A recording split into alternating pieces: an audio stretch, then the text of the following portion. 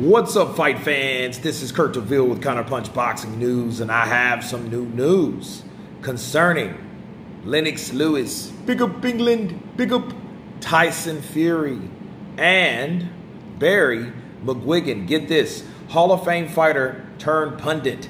Barry McGuigan is in no doubt who comes out victorious in a fantasy fight between Tyson Fury and Lennox Lewis. Lewis is down in history as one of the greatest heavyweight champs of all times, with just 2 defeats to Hasim Rahman and Oliver McCall, both avenged. The Lion boasts an incredible record of 41 wins from 44 fights with 32 knockouts along the way. And in a separate social media post, Barry McGuigan, a former featherweight and world champion, made it clear who or how a prime versus prime fight would go between the two, Tyson and Lennox. He says, "I don't hate anyone, but I know Lennox Lewis would have destroyed Fury. Compare their resumes. There is no comparison. Those are the facts. There is no way that Fury is better than Lennox Lewis. Not a chance. Tyson Fury is not nearly the physical specimen that Lewis was in his prime. Lewis would beat Fury up and knock him out in the championship rounds." Wow. Those are the words of Barry McGuigan, and let me counterpunch. Resume, physicality, that's a no-brainer. That's all Lennox Lewis. But if he's comparing, he's stating that's facts. The facts are Lennox Lewis has a better resume. That's factual, based on what he's what he done, because he's retired, right? Well, Tyson hasn't finished yet. But that doesn't mean that Tyson is an easy pick'em for Lennox Lewis.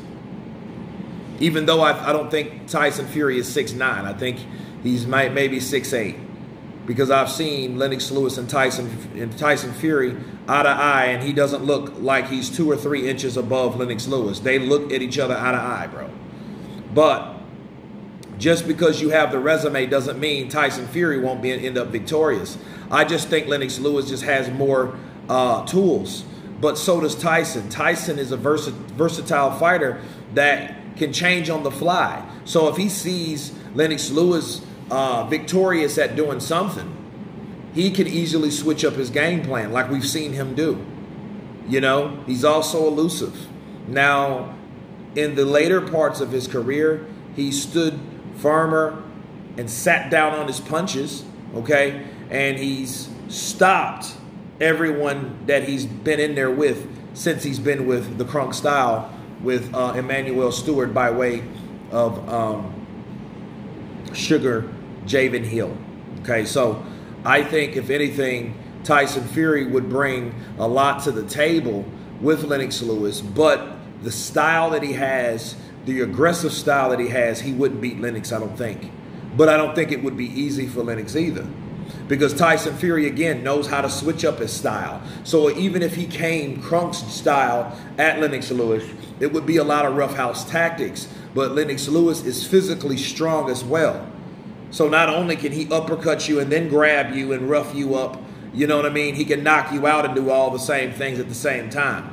So what Tyson feels he can do, Lennox Lewis also can do. I think it would be one of the best fights that goes down in history, because Lennox and Tyson will be herky and jerky, because he's going to know that I can't just throw caution to the wind or throw any combo at Lennox Lewis without getting countered. This isn't Deontay Wilder. This isn't one punch at a time. This is 4 or 5.